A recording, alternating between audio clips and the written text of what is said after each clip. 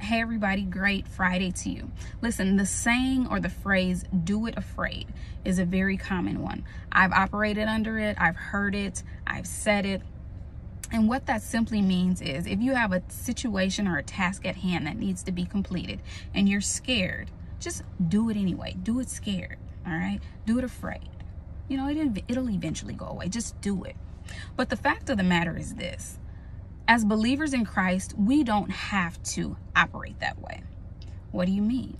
Well, 2 Timothy chapter 1 verse 7 says this, "For God has not given us the spirit of fear, but of power, love, and a sound mind."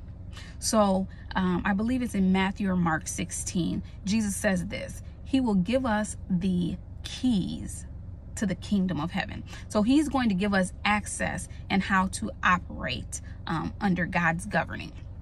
He says, whatever you bind on earth shall be bound in heaven.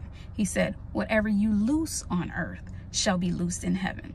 So this means if we're encountering those situations, again, we don't have to operate that way.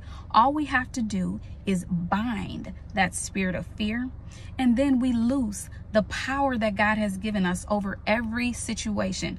We loose the fact that we know that God loves us. We loose a sound mind, so our minds aren't everywhere in that situation.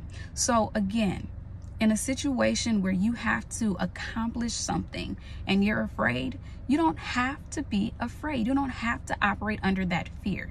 Just bind up that spirit and loose power, love, and a sound mind. God bless you. You be encouraged today. God loves you, and his plans for your life are good. Bye-bye.